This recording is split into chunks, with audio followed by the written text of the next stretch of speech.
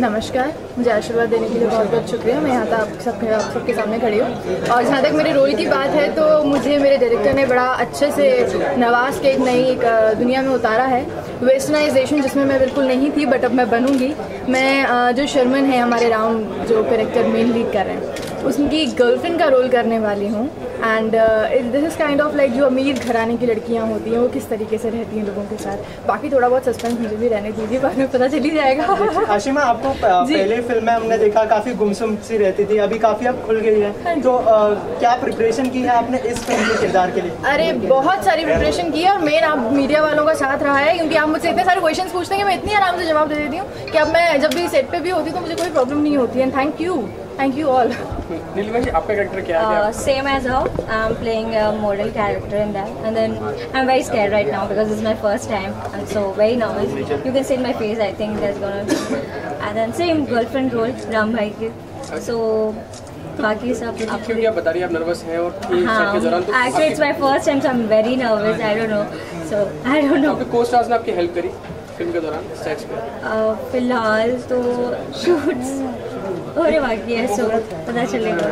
I mean से करेंगे मैं obviously I'm expecting, yeah, obviously we go. आप काफी नर्वस है ना, तो आगे के लिए आप कैन एंटिसिपेट। अच्छा, आपने अपने किरदार के लिए क्या प्रिपेयर किया है, क्योंकि ये आपकी पहली फिल्म है? ज़्यादा प्रिपरेशन की जरूरत नहीं है बिकॉज मैं ऑलरेडी आई मीन मॉडल का रोल है, सो इन a real life also I am doing print shoots and all, so I am used to it, so it will be fun doing it, looking forward.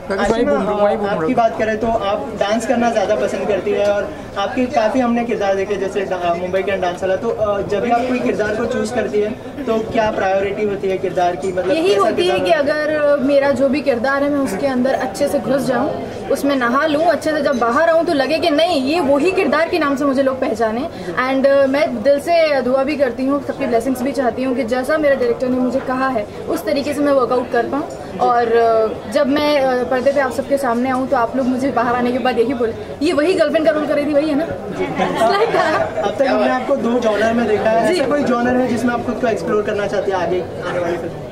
हाँ, मैं actually थोड़ा सा ना fighting में थोड़ा believe करती हूँ, मार्शल आर्ट सीख रही थी, तो लेट्स सी आगे क्या होता है। अभी मेरे पास जैसे कि तरन्नुम का रोल था डांस बार का, अभी मेरे पास रोल आया गर्लफ्रेंड का, जो कि एक बड़े घराने की लड़की किस तरीके से लड़कों को टैकल करती है।